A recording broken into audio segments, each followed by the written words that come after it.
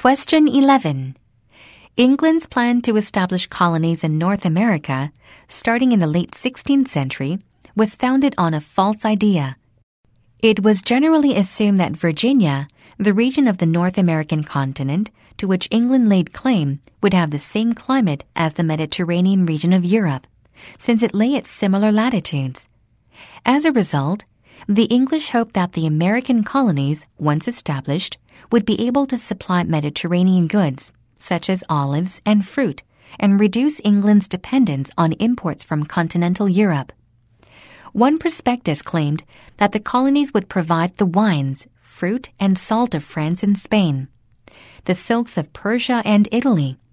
Similarly, abundant timber would do away with the need to import wood from Scandinavia.